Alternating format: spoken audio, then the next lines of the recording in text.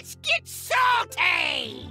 Hey everyone, Zeddy here again today with a brand new video, and we're going to try and speedrun the rest.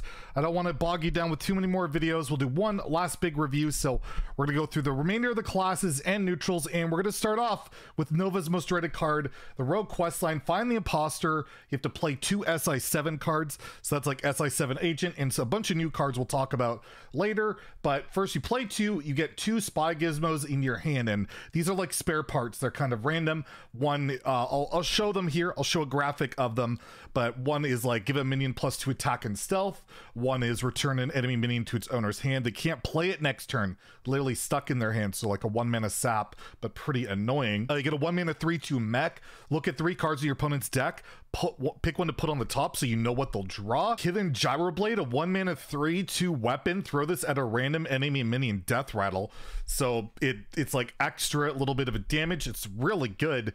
And then you have Undercover Mole, 1-mana 2/3. After this attacks, add a random card to your hand from your opponent's class. These are all really good cards. They're like value, they can be removal, they're all understated for their effect, so you just have to play 2 SI cards and you get some good stuff. So anyways, the next part you have to do is learn the truth. Play 2 SI7 cards. Again, you get another gizmo card to your hand, and then you have Marked Traitor, where you have to play 2 more, so it's 6 in total to complete the quest line. And you get Spy Master Scabs and Battlecry. You add 1 of each gizmo to your hand, so you get 5 insanely good cards.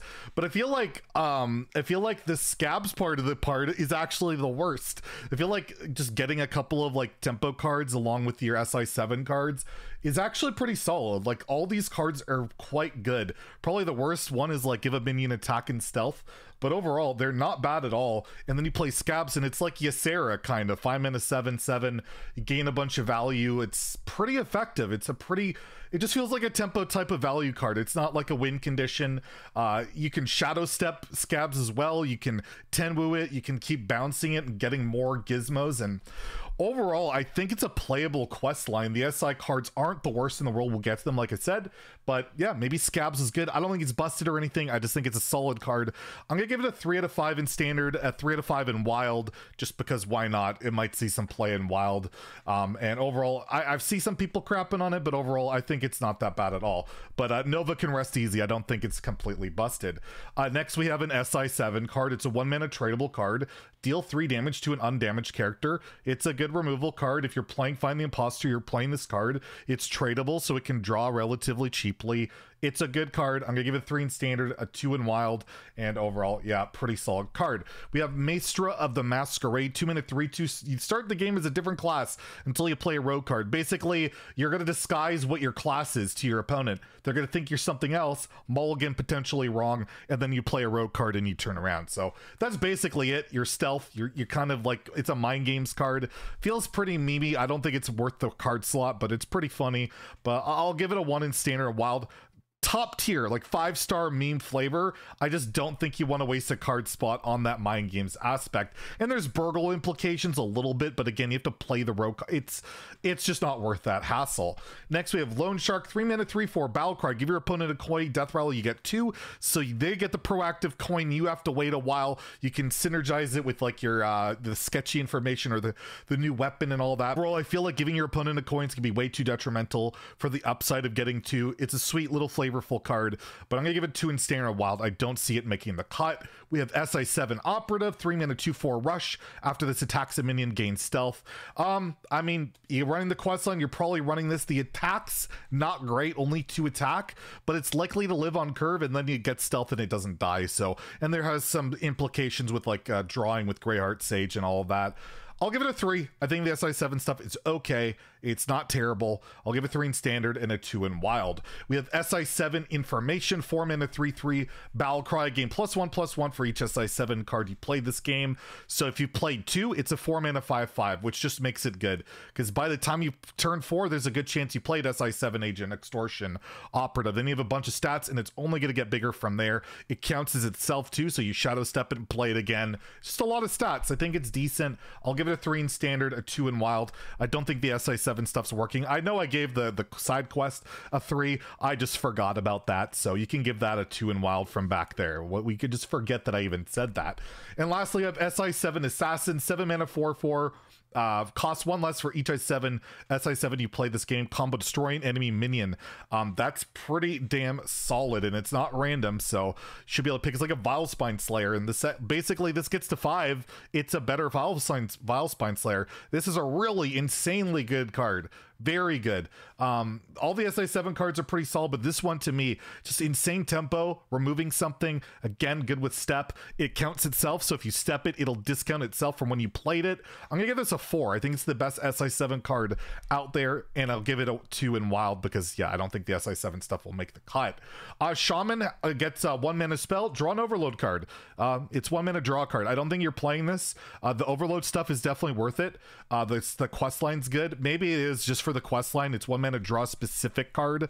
I'd say 1 mana draw card's not typically worth it, but the fact that it does draw the specific Overload card and you want to cycle for the quest line, and I do think it's worth it, I'll give it a 3 in Standard, and well, 2 in Wild. I don't think it's going to be as relevant there. We have Auction House Gavel, a new weapon, 2 mana 2/2. After a hero attacks, reduce the cost of a Battlecry minion in your hand by 1. Just 1 minion. I don't think it's a big enough impact. It's got some like combo synergies with like Bolnar Hammerbeak, and can do some Shutterwalk shenanigans, but overall I don't think it's impactful enough. 2 mana 2/2 weapons just kind of suck. I'll give it a 2 in Standard and Wild. We have Charged Call, 3 mana spell, discover a 1 cost minion and summon it, upgraded for each Overload card you play this game. So basically you get just a couple Overload cards, so you can discover a 3-drop. If you've overloaded like played 8 Overload cards, you can get a 9-drop.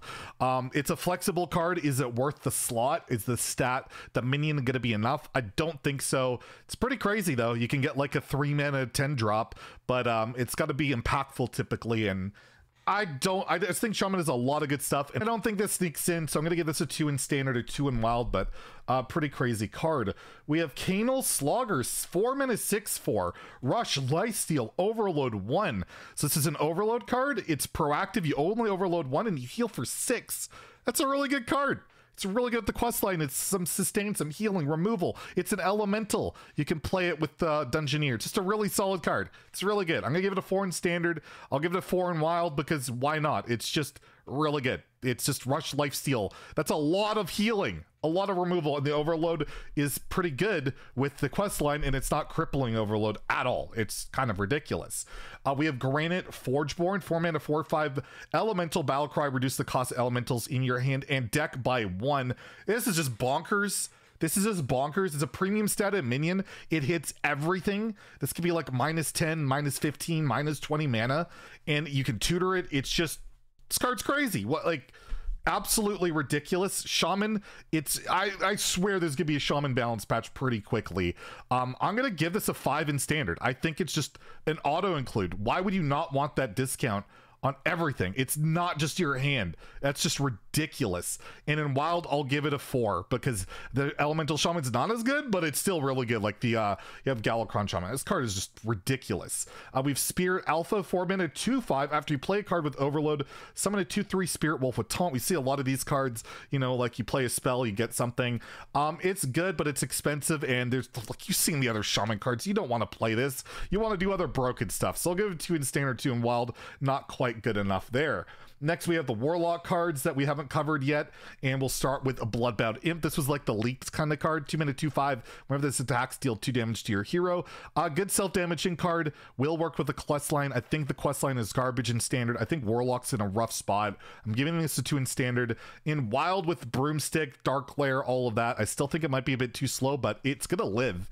I just feel like that list is really refined, not gonna make the cut. We'll give it a 2 in Wild as well. We have Dreaded Mount, 3 mana spell, give a minion +1/+1 when it dies, summon an Endless Dreadsteed. What that is Tamsman's Dreadsteed, death rattle at the end of your turn, summon Tamsman. It's basically goes infinite. It's the old Dreadsteed. You'll keep getting the 1/1 back, but that's just not impactful enough. I don't see that being a legitimate card. It's just a 1/1. It doesn't do enough. So it's not even a shadow spell. There's nothing really too much to this card. I think it's just garbage. I'm gonna give it a 1 in Standard, a 1 in Wild. Last Warlock card here is Entitled Customer, 6 mana 3/2. Horrible stats, Battlecry, deal damage equal to your hand size to all their minions. So this will basically clear the board, including your own minions. It's all of their minions, but Reno Lock's gonna be running this in Wild for sure.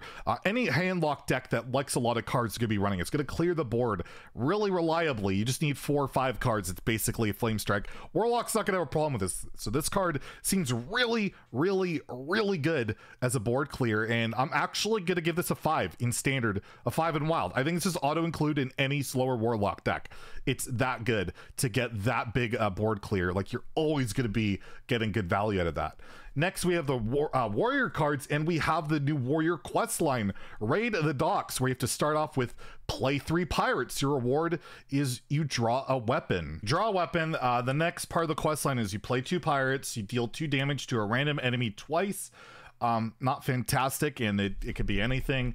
And then your last reward is Captain Ricard after playing 2 more pirates. So you have to play 7 pirates in total, and your reward is you summon the Juggernaut. And the Juggernaut is basically an uninteractable token on the board that at the start of your turn, you summon a pirate, equip a warrior weapon, and fire 2 cannons that deal 2 damage. That is a spicy Juggernaut. So I'm assuming the pirate will be random. You'll equip a weapon every single turn, and you'll fire 2 cannons that deal 2 damage. So it's just infinite value. It's infinite value, kind of reminiscent of like the old Warlock quest with like you getting the flame imps, but this is actually does something. It plays 2 damage. It's like the ultimate mid-range Smorkish type card.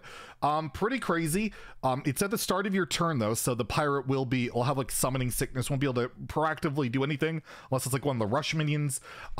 Crazy card. It's really hard to evaluate this one. You have to play a bunch of pirates. Pirates aren't great in Standard right now.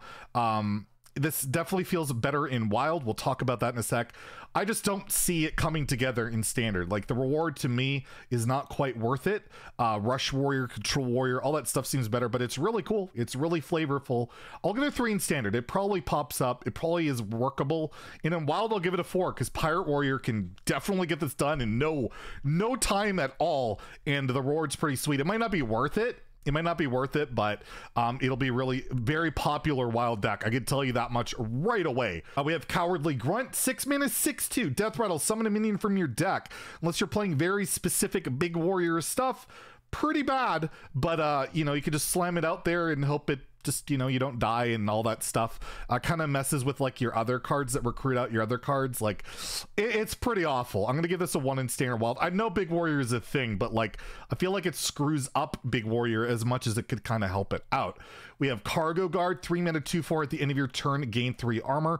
Awesome anti-aggro card. You just gain armor. This is a pirate, can go on the deck, but it seems kind of counterintuitive to the whole pirate strategy if you're playing more of an aggressive thing. I don't know. Really cool card though. You'll see play and control for sure. You have to kill it because your opponent keep gaming armor and all that. I'm gonna give it 4 in Standard, a 4 in Wild, because like Odd Warrior, why wouldn't they want to run this? Like, it's just a really, really solid card. We have Stormwind Freebooter, 3 mana, 3/3 pirate. Another pirate here. Battlecry, give your hero +2 attack this turn. So it's actually kind of a bad pirate to summon off the Juggernaut, but a good card. It's effectively a 3 mana, 5/3, and it's just solid. In Standard, I'll give it a 3. Wild, I'll give it a 2 because I think there's better 3-drop pirates, but definitely not a bad card at all. We have Harbor Scamp, 2 mana, 2/2 Battlecry, draw pirate. Give this a 4 in Standard Wild. Like, you're going to play this as a pirate. It draws a pirate. It's a body. It's just good. Not much more to it than that. That's just like an auto include in a lot of pirate decks. And lastly, we got the neutral cards. So let's go through these as quickly as we can. We have Lady Prester, 6 mana, 6/7 legendary. You Battlecry, transform minions into your deck. In your deck into random dragons that keep their original stats and costs. So you could play a very low curve deck and then just play this and get a bunch of really cheap dragons and scam. Is that going to make the cut? I don't think so. It's a really crazy meme card though. I'll give it 2 in Standard, 2 in Wild, but who knows? Maybe somebody can figure it out how to really utilize it, but really crazy flavor on that one. We have Cheesemonger, 4 mana, 3/6. Whenever your opponent casts a spell, add a random spell with the same cost to your hand. I mean, that's something. You get random spells, but you don't get the mana cheat off of it. It's a cheat. It's really going to try and cheese people out. I don't think it's viable. I'll give it a 2 in Standard, 2 in Wild, but I love the flavor of the set. The set has some sweet flavor. We have Nobleman, 3 mana, 2/3 Battlecry. Create a golden copy of random card in your hand. So this is extra value in your hand. It's kind of reminiscent of old Zola. You can't target it. It's kind of random, but you can manipulate things. Get another Shutterwalk in Wild. Who knows? I'm going to give this a 2 in Standard, but a 3 in Wild, because I think you can make some real shenanigans work with this, especially with cards like Brand and all of that. We have Enthusiastic Banker, 3 mana 2/3 at the end of your turn. Store a card from your deck. Death Rattle, add the store cards to your hand. So basically this is a way of like just drawing cards. It like puts it into the minion, and then when it dies, the card will go from your deck into your hand. Really cool card. And if it doesn't die, you get more and more of these right at the end of your turn. I have no idea what this card's gonna do. These cards are really interesting. I'll give it 3 in Standard Wild. I have no idea how to evaluate it, but you are guaranteed to at least get a card off of it unless it's transformed or stolen right away. So that in itself is value, and it can snowball. So I think it will pop up in some decks. We have Stockades Prisoner, 2 mana 5/4, starts dormant. After you play 3 cards, this awakens. So put this into a cheap deck like a Miracle Rogue, and you just get a 5/4 active really quickly. I could see a Miracle Rogue wanting this if they really care about the stats. It's just so rare in Hearthstone these days where stats matter, and cheating out a 2 mana 5/4 a little bit quicker I don't think will make the cut. It's just stats rarely matter. It doesn't have rush, no taunt. I'm gonna give it a 2 in Standard Wild, just not quite there. We have a 10 mana 5/4 rush, costs 1 less for each card in your hand. So hand lock, if you have like 8 cards in your hand, this is 2 mana 5/4. I feel like this is just a Warlock card, or maybe a Miracle Rogue type card or whatever. I think Warlock can utilize this. There's a lot of hand lock stuff going on, and this also screws with the evolve pool. Getting random 10 drops feels a lot worse. So I'll give it 3 in Standard for Warlock, in 2 in Wild, because I don't think Warlock will care about that enough in Wild. We have Entrapped Sorceress, 3 mana 3/4 Battlecry. If you control a quest, discover a spell. Here we go. We got a quest beneficiary card. If you're playing a slower quest line, you're going to run this because discovering a spell is good. Premium stats. Honestly, it's going to be better than drawing a card. I will give this a 4 in Standard and a 4 in Wild because there's plenty of quest decks that will want to utilize this. And Quest Mage, hey, is Quest Mage coming back because of this? Who knows? We have Encumbered Pack Mule, 2 mana 2/3 with Taunt. When you draw this, add a copy of it to your hand. So this can mill yourself, but I don't know, it's a little bit of value. Taunt Warrior with the quest in Wild can use this, but I don't see enough of it to be a good enough card. Maybe a Hunter deck because it's a beast. I'll give it 2 in Standard and Wild, but definitely not horrendous. Really good arena card though. We have Moarg Forge Fiend, 8 mana 8/8 Taunt, Death Rattle, gain 8 armor. It's okay, but I don't think you're hard running this in any deck. I'll give it a 2 in Standard or Wild, but honestly, you get it off as like random generation. That can be a lifesaver as well. We have City Architect, 6 mana 4/4 Battlecry, summon 2 0/5 Castle Walls with Taunt. 0/5. It just doesn't trade up with anything. The bodies all suck. It's an arena card. I'll give it that, but that's about it. I'll give it a 1 in Standard, a 1 in Wild. We have Lion's Guard, 5 mana 4/6. If you have 15 or less health, gain +2/4 in Taunt. So that's a 6/10 in Taunt for 5 mana. If you're low on health, I feel like you can do better stuff with that, but it's not bad as an anti-aggro card. I'll give it a 2 in Standard, a 2 in Wild. We have Battleground, Blade Master, 5 mana 5/5. Adjacent minions have Wind Fury. This is like one of the first times I can think of where you can give Wind Fury outside of a Zephrys to a minion outside of Shaman. And this could be potentially busted. They buff something up with whatever. One class will abuse this card. This will be abused by some class somewhere in some combo deck. I will give it 3 in Standard, a 3 in Wild, because there's no way that being able to give a minion Wind Fury is not really abusable in other classes, like other than like a Shaman. Like think about this with Inquisitor, Demon Hunter. If you can manage that one, that is kind of insane. We have Stormwind Guard, 5 mana 4/5 Taunt, Battlecry, give adjacent minions +1/+1. This is like Fungalmancer, but half the stats, but you get a big minion. It's a good mid-range aggro card. I'll give it a 3 in Standard, 3 in Wild. It'll pop up in some decks, like odd decks could use this. Certainly not bad, and it's a lot of stats if you think about it. Basically a 5 mana 7, 6/7. That's pretty good. We have Guild Trader, 4 mana 3/4 tradable, spell damage +2. Used to be a 4 mana 2/2, gave you spell damage +2. Now you get a 3/4 and it's tradable. Spell damage decks will like this. I'm gonna give it 3 in Standard, 2 in Wild, because I just don't see how that's factoring in too much, but Evolved Kobold is crying in a corner. We have Royal Librarian, 4 mana 3/4 tradable, Battlecry, silence a minion. So if you want to tech into silence, this is pretty good. It's like Spellbreaker, but you can just trade it away. Really solid tech card. I'll give it 3 in Standard, 3 in Wild. We have Stubborn Suspect, 3 mana 3/3 Death Rattle, summon a random 3-cost minion. Piloted Shredder, is really crying in a corner. Really good. I think Death Rattle Demon Hunter can use this. It's just Shredder, but a lot better in a lot of ways. Doesn't have 4 attack, but a 3 cost minion. It's usually better than 2 cost minions, so we'll give it a 3 in standard, 3 in wild. We have Package Runner, 3 mana, 5/6. Oh my god, it's broken. Can only attack if you have at least 8 cards in hand. Not so broken unless you're playing Handlock, but then you want to be life tapping and doing other things. It feels anti-synergistic with hand decks, where you want to be, you're not trying to be aggressive and do, I don't know. It's a weird handlock card. Maybe it works there, but I'm gonna give it 2 in standard, 2 in wild. I don't quite see it working out.